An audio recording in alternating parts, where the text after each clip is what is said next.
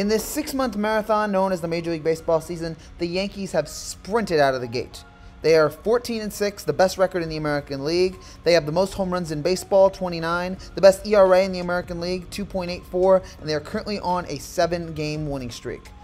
Can the Yankees keep that up as we head into May? We'll find out tonight as the Yankees play the second game of their 3-game set against the Kansas City Royals.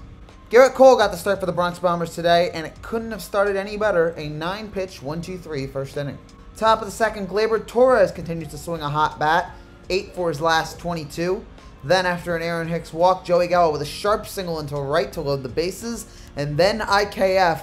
Even when he doesn't get a hit, he still contributes. Grounds into a double play, 1 run scores, Yankees strike first in Kansas City. Bottom of the second starts off a little rough with IKF booting this ball and ending the Yankees' 13-game errorless streak, but they get out of the inning thanks to another superb performance from Cole. Top of the third, 2 walks and a Giancarlo Stanton single into center once again load the bases up for the Yankees, and this time it's Gleyber Torres who gets the run home without getting a hit. A sac fly into center, scores home the run. Yankees now up 2-0. Top of the fourth, Aaron Hicks walks, no surprise. That leads to Joey Gallo with an infield single that the Royals cannot come up with. Hicks moves all the way to third, and that leads to IKF once again getting a run home without a hit. Hits are overrated. What you need is runs. Yankees take a 3-0 lead here in the fourth.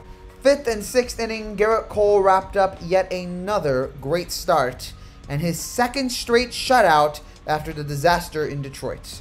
His final line, 6 innings, 5 hits, no runs, 2 walks, 6 strikeouts on 91 pitches, and his ERA is now back down to 3.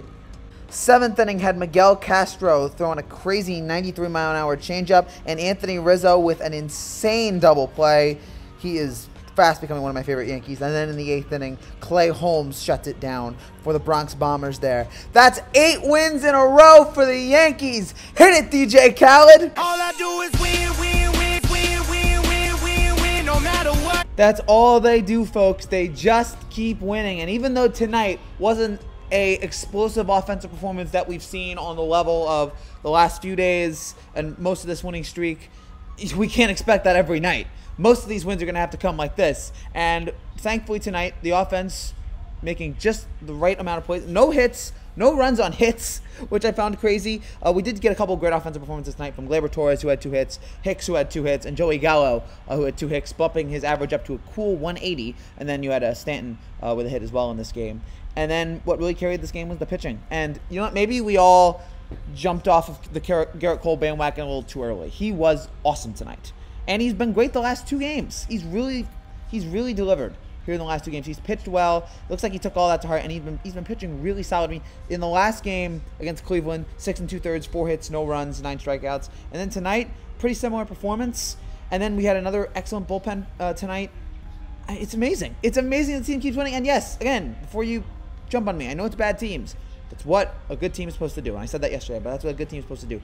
Beat bad teams. And so if that is the case, if the Yankees keep this up here, keep beating the bad teams, then we'll be just fine. And hopefully, again, we don't need huge offensive explosions. We need, if the pitching can keep performing this excellent from the starting and the pitch and the bullpen, and then the offense doesn't, if the offense just does a little, if they don't even need to do a lot, they just need to do just a little bit in each game, we will be just fine.